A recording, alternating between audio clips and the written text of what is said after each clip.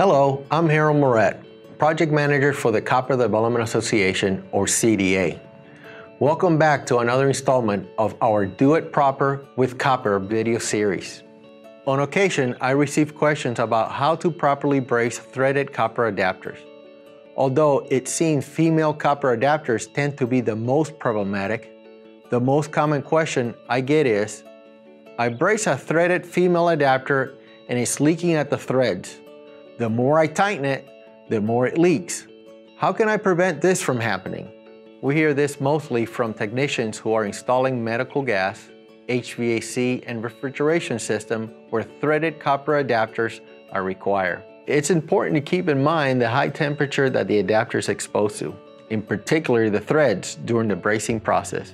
These female adapters can become overly annealed or soft when exposed to the excessive heat of bracing without proper care and protection of the threads.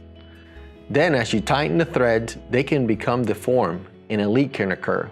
The more you tighten it, the more it stretches and the worse it can become. Annealing can occur when bracing is performed instead of soldering. The basic difference between soldering and bracing is the temperature necessary to melt the filler metal. If the filler metal melts below 840 degrees Fahrenheit, you are soldering. If the filler metal melts above that temperature, the process is bracing.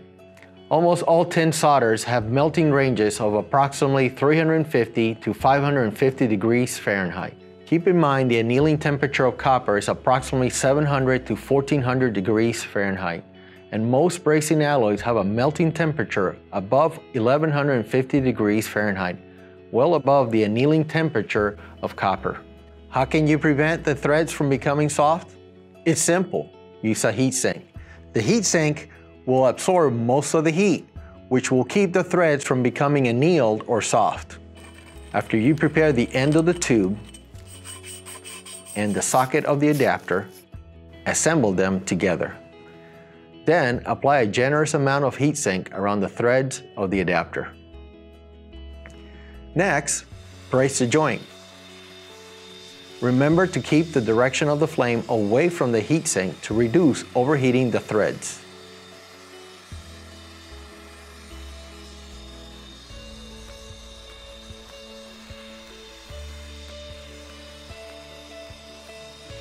When finished, allow it to cool to the touch. Do not quick quench the brace joint. Remove the heat sink material and clean the joint and the threads. Then apply thread sealant and make the joint by tightening it. We hope this video has been helpful in demonstrating how to properly brace copper adapters.